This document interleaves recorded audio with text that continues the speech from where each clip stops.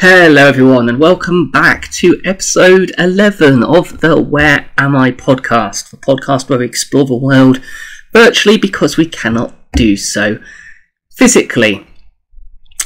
Now, last week I forgot to actually mention at the beginning of the video that I'd sort of changed the format a little bit. I did sort of mention it in the comments at the end, but the podcast is now taking a little bit longer to produce because I'm trying to put a bit more visual aspects to the podcast with slides, so please do let me know if this works better for you.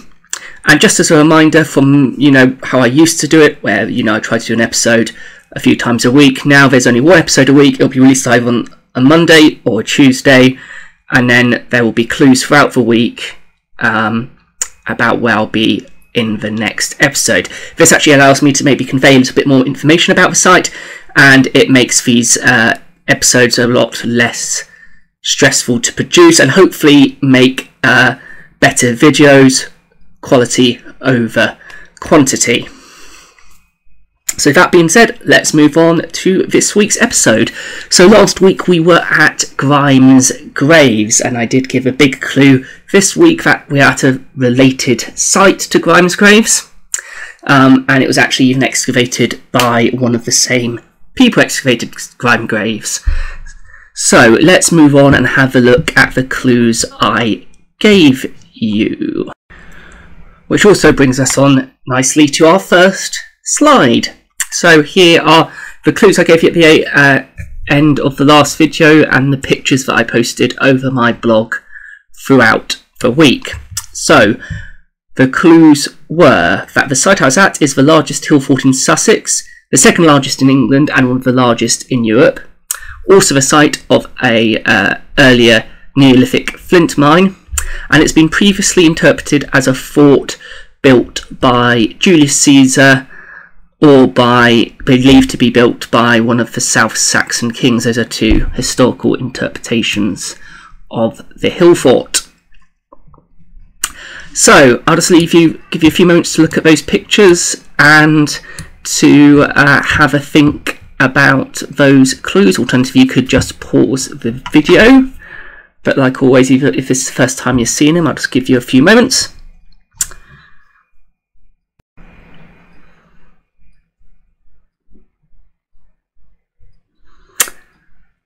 And even a new photo or image.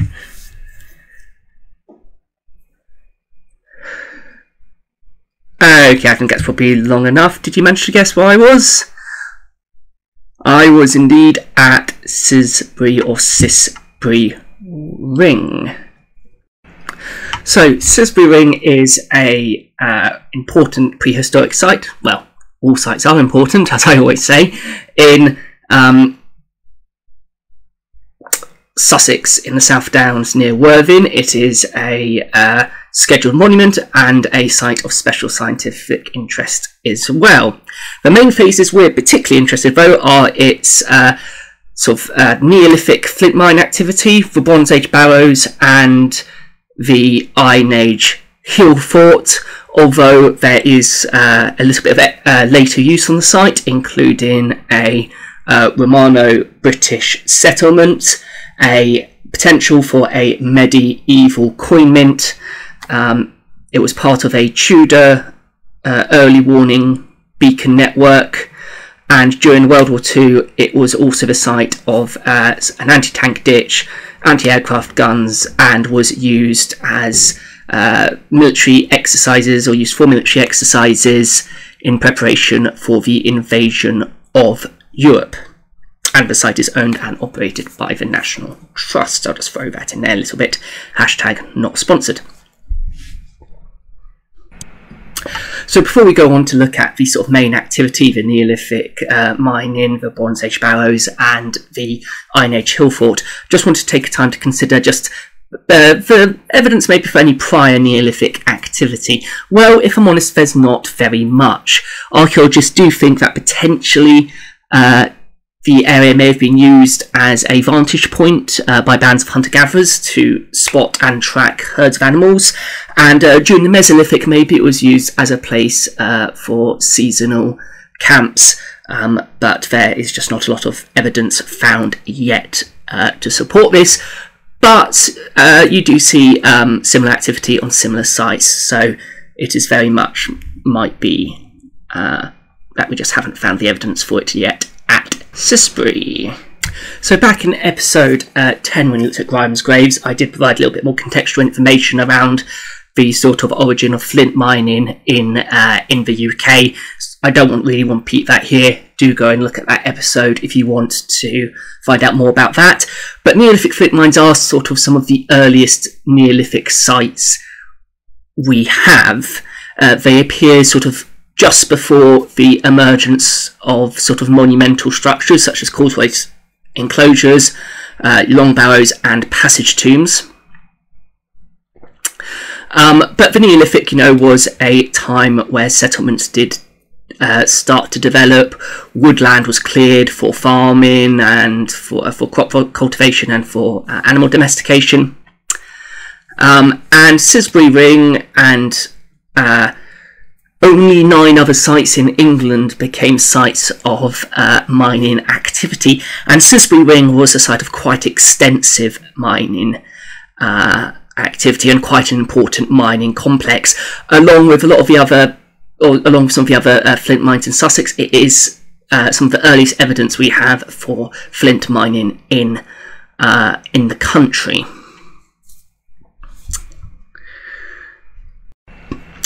So like we mentioned with Grimes graves, flint could easily be collected from the surface around the area at Cissbury, although if this flint was weathered quite heavily, it could become brittle and difficult to knap and work. And we also looked at sort of other interpretations of why such big flint and extensive flint mining operations took place. These included that maybe the flint found deeper down in the subterranean seams held important cultural and ritual significance to Neolithic peoples, especially because, the deeper, certainly at Grimes graves, the deeper the flint, the much darker colour it had, and maybe that held some kind of cultural significance as well. But again, that is more explored in the Grimes graves episode, so do go and have a look at that episode as well to find out more about those sort of interpretations. And I'll put some information in the link, as always, in the comments of this video, or in the description of this video. So how did these mines work at Cissbury?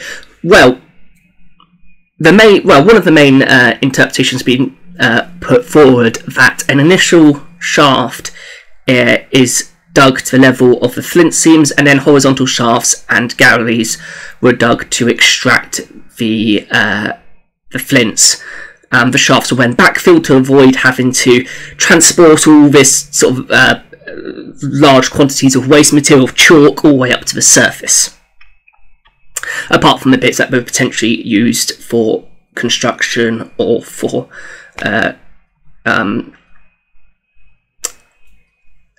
sort of carving, as chalk figures were quite popular during the Neolithic.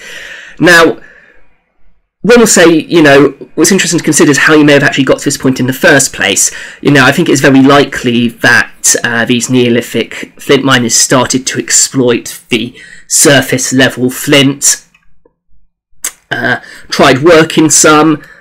Maybe it didn't work as well as they was expecting, or some worked and some didn't, so they started to slowly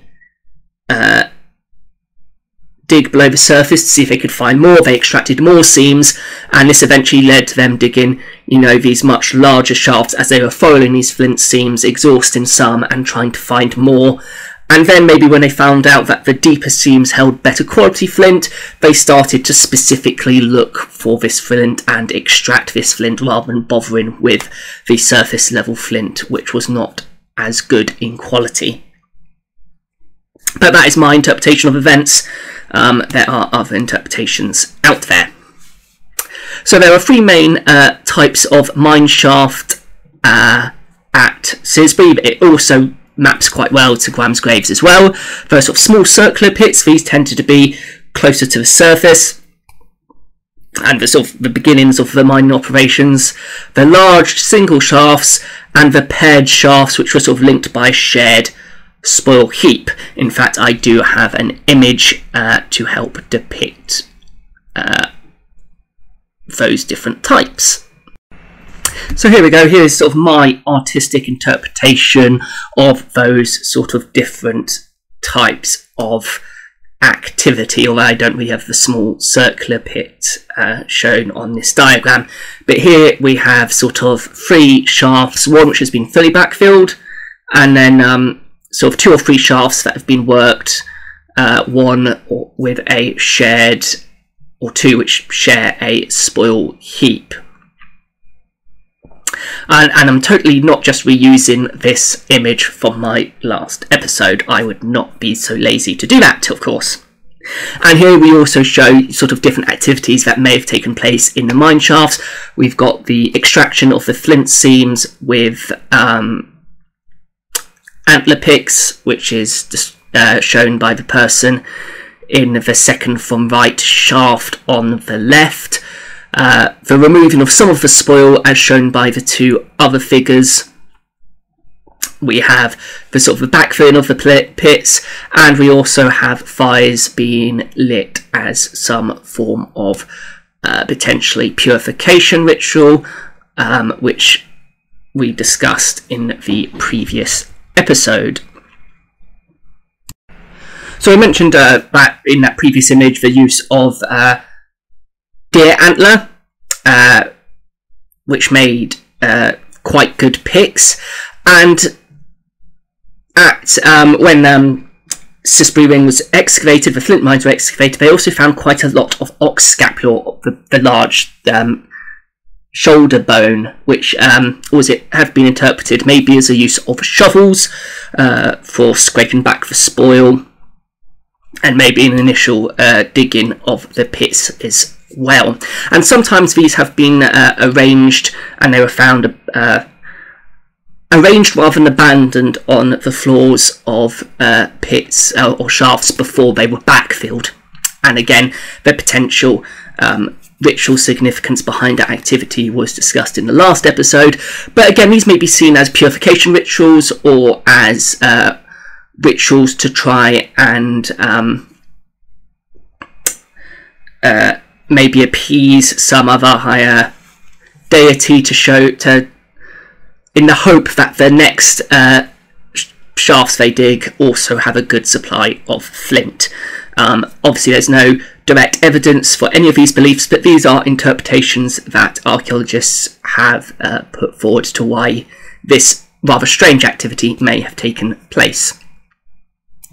Now, after the flint was removed from Cissbury, it was taken up to the surface, where they were sort of roughly worked to remove any sort of unwanted material from the outside of the flint before it was then transported elsewhere. And again, likely, like with Grimes' grave, was widely traded due to the fact that, you know, there weren't many flint mines in operation, and that flint was highly prized and was a useful tool.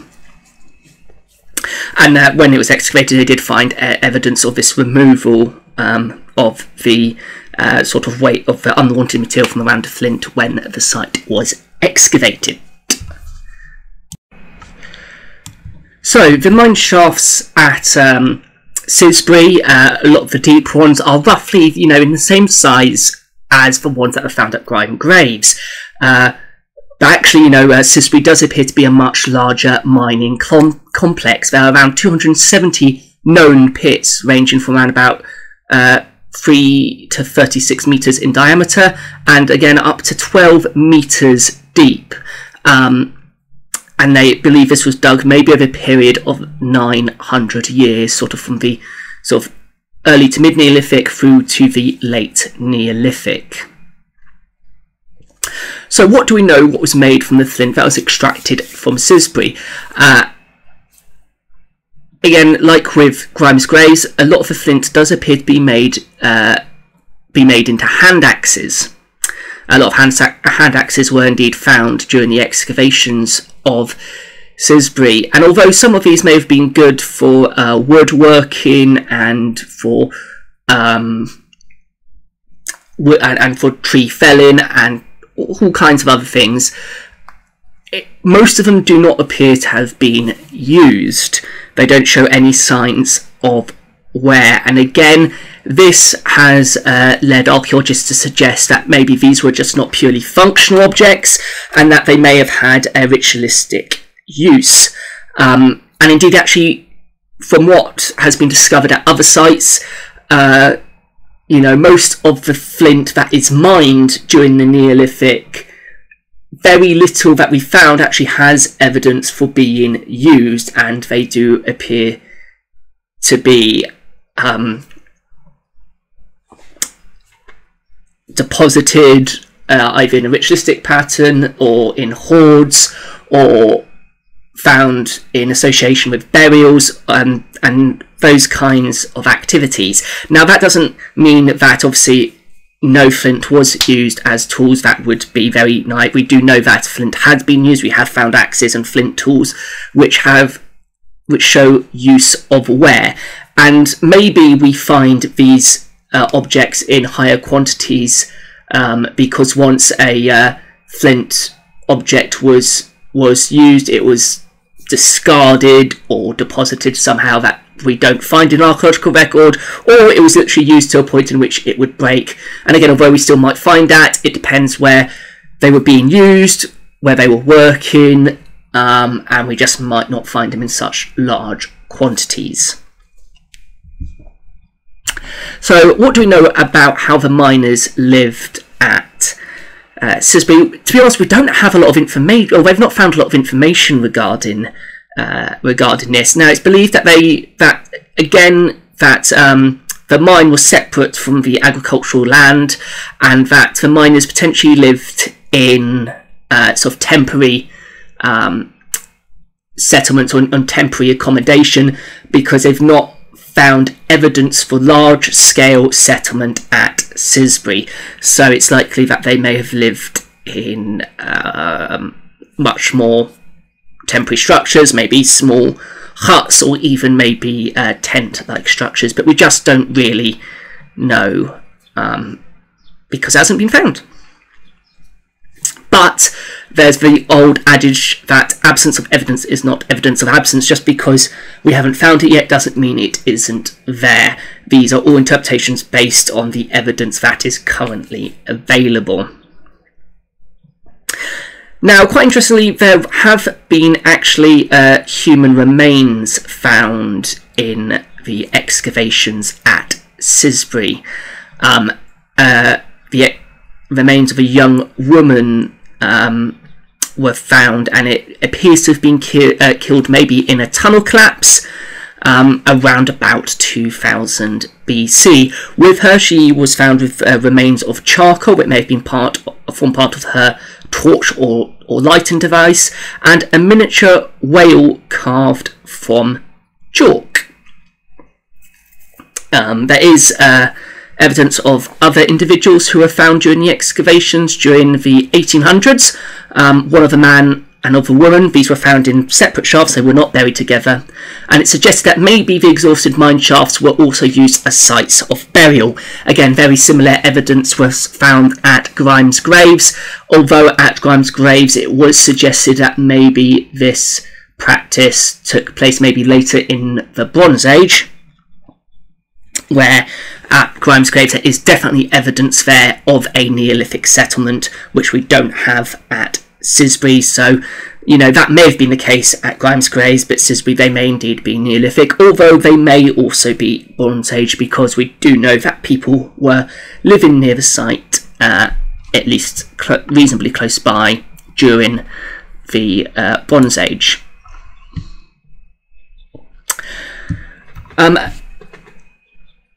So, you know, the extraction of this flint, some of these passages that were excavated are very, very narrow, and archaeologists have suggested that maybe flint extraction may have been a rite of passage for the slightly built juvenile members of the Neolithic communities. And some have also suggested that maybe it was actually, in fact, women who may have been undertaking a lot of the extraction because it was easier to fit into the narrow spaces. Again, there's no sort of major evidence that we have to suggest this, other than the obviously the burial which was found in the collapsed shaft. But it is a interpretation given to maybe suggest how the flint was extracted based on the very cramped conditions that would have been experienced.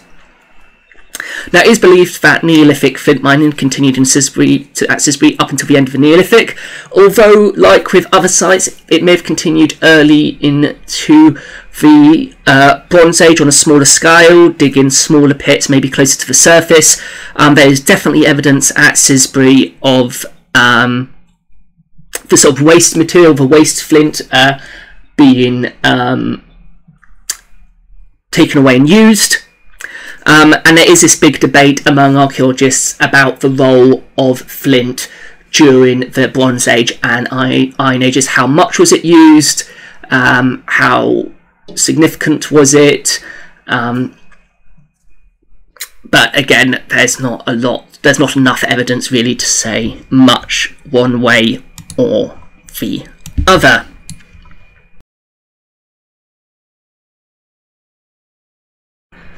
So that really brings us to the end of the Neolithic period of Cissbury and moving on into the Bronze Age. Now, again, as I said, it may be that the mining activity ceased during the Bronze Age, or maybe it continued with maybe small scale activity, sort of shallower pits, and the reuse of previously discarded waste flint. But what we definitely know was happening during the Bronze Age were that at least there was a community living in the local area because of the identification of 2 Bronze Age barrows on the site. Now, it was not uncommon for sites to be reused in such a way. Again, last week at Grimes Graves we explored how that area was quite extensively reused during the Bronze Age period. And we should sort of, people always, I think, have this weird assumption that when one age finishes, everything about that age finishes, and people stop and they start anew, and that just really isn't the case. It's likely that flint was still exploited over a period, and people were still using the same landscapes. Maybe not in exactly the direct area, but people were still moving around and living in the same areas, maybe moving due to soil conditions, maybe moving to flooding, maybe moving to conflict, but still sort of largely living in the same areas. And obviously there is some evidence for this during the Bronze Age at Cissbury, but beyond that we just don't have any further information really at the moment. Which then sort of brings us to the Iron Age.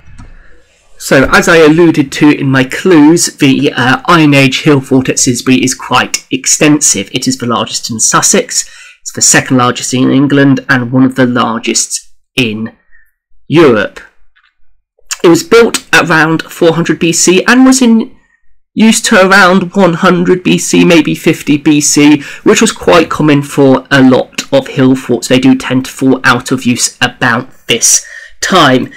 Wide speculation to where it might be, and that's not the purpose of this video. But again, I can put some information in the description of the video for you to go and have a look at.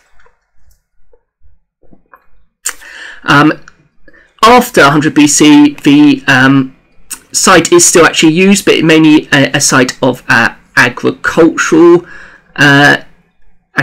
centre with sort of rectangular fields marked out by earthwork and terraces. And again, that was continued to be used into the Romano-British period, sort of to the late Romano-British period. Now, a lot of people still argue about exactly what Iron Age hill forts were for, and again, I will provide some more information about that in the video, because again, this isn't the purpose of that video. Again, they were historically seen as military and defensive structures, but also when some of these sites have been excavated, it does there is some suggestion that each site was a little bit different, and in the case of some sites being highly specialised. But the hill fort at Cissbury is what we call a univalate hill fort, which means it is a hilltop enclosure with one single rampart and ditch with a lower counterscarp bank, and the hill fort enclosed an area of around about 26 hectares, and originally had two entrances, one at the eastern corner and one at the southern end as well.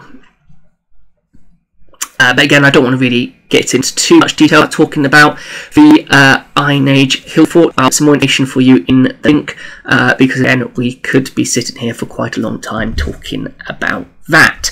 So we are going to move on to look at some of the later history at Cissbury. Pardon me. So a very quick look at the later history at Cissbury. As mentioned previously, there was in fact evidence of a Romano-British settlement, probably during the later Romano-British period. This consisted of a group of 11 buildings, two rectangular enclosures situated near the eastern entrance to the fort, and at the same time the ramparts were heightened, possibly in the fear of sort of Danish attacks, which were feared quite a lot towards the end of Romano-British rule in Britain and the sort of gradual collapse of the Western Roman Empire. Moving on into medieval period, very little evidence during this period, but the discovery of two successive issues of coinage struck between 1009 AD and 1023 AD suggest that there may have been a coin mint in the area. But again, not much else from the medieval period. In the Tudor period, Cissbury Ring formed part of an early warning system that ran the length of the south coast. It was possible to monitor from the top of Cissbury about 78 miles of coastline, and the beacons consisted of barrels of pitch on top of tall oak posts. And then again, not much going on at Cissbury until we reach World War II, where a anti-tank ditch was dug around the entire hill in 1940, and anti-aircraft guns were positioned across the highest parts of the ridge of the fort. The hill was also used for training exercises in the preparation for the invasion of Europe, and observation posts were erected within the rampart to accommodate machine gun posts. So that's really it for the history of the sort of use of the site. We will now do a very brief history of the Victorian archaeological excavations at the site. So let's do this. A very quick look at the archaeological excavations, Victorian archaeological excavations, as quick as possible. The site was first excavated in 1857 by George Irvine. He investigated an isolated hollow on the southeast side of the hill fort and dug 9 pits in the area of the Flint Mine. In one of these pits he found charcoal, oyster shells, animal bones and pottery. He also found some Roman and 16th century material and a William III penny. In the 1860s, Colonel Augusta Lane Fox, better known by his later name, Pitt Rivers, or General Pitt Rivers, and Canon William Greenwell, the same Greenwell who did the excavations at Grimes Graves, excavated 30 pits split over 2 periods of excavation, September 1867 and January 1868. All the pits were excavated to a depth of 2 metres until they found a solid layer of chalk that at the time was interpreted that they had reached bedrock. They found a large number of flint axes and other flint tools, animal bones, teeth, charcoal, shells, sherds of Neolithic pottery. These discoveries led Fox to interpret the pits were the result of flint extraction. Fox also then went on to investigate a series of pits outside Ramparts on the southern side. He dug a 10-metre long trench to investigate the hill fort ditch, in which he found worked flints buried at its base, and which led him to date the hill fort as contemporary with the flint workings at the time. Fox also investigated some small enclosures away from the mines, finding more axe heads and Roman pottery. During the 1870s, work in Belgium and Grimes graves led archaeologists to believe that the chalk layer discovered by Fox and Greenwell to be misinterpreted.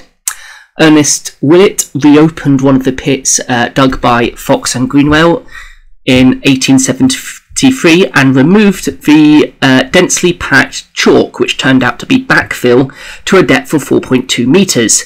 He discovered a shaft with a number of galleries radiating out from it, and he discovered several ox scapula that he interpreted to be shovels.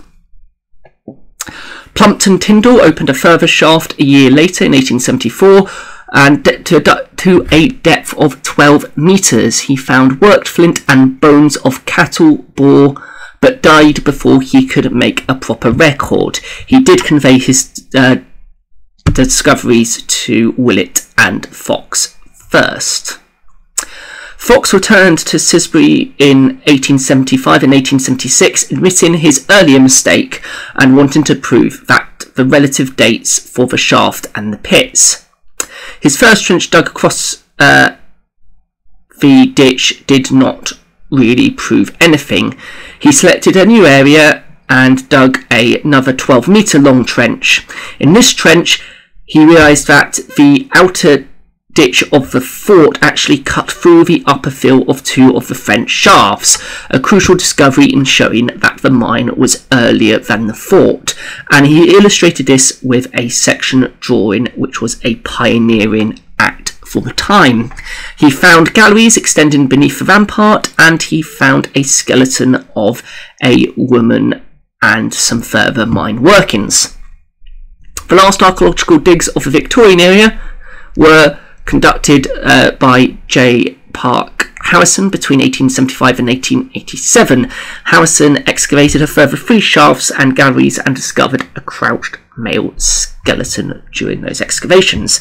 And again, that brings us to the end of the Victorian archaeological excavations. And this video is already far too long, so again I'll put the work which has happened since then, links to those, down in the description of this video. So that brings us to the end of yet another episode of the Where Am I podcast. I hope you're all enjoying the new format. I hope the slides are helping as a visual aid. These videos are still a bit too long. I'm still trying to find a way to cut them down to more of a 20-minute mark. Any suggestions, please let me know. Please let me know if there's any thing that I don't include in these videos that you'd like me to include about these sites. Again, anything I don't include anything about the site at all, I think that is interesting that I don't include, I do try and provide links for in the comments. There's quite a lot of this week, if I'm honest, because there's quite a lot that could have been talked about Cissbury and its sort of comparisons with Grime graves, and because we were looking at such a large portion of history from the early flint mining all the way through to its later history, I just couldn't fit everything in a reasonable time frame. But all that's left to do really now is to give you your clues for where I'll be in next week's episode. So here are your clues. I'll be at one of the best preserved ancient villages in southwest England, which was inhabited between 500 BC and 400 AD, and has a good example of a Fogou, maybe, I don't actually know how that's pronounced, and an underground stone-walled passage, a type of monument only found in the far west of Cornwall. So those are your clues. They're a bit more tricky than the ones I necessarily give, but do keep an eye out for further clues on my Facebook page, Instagram and Twitter throughout the week. So I'd just like to thank you very much for tuning in for this episode, and until next time, take care.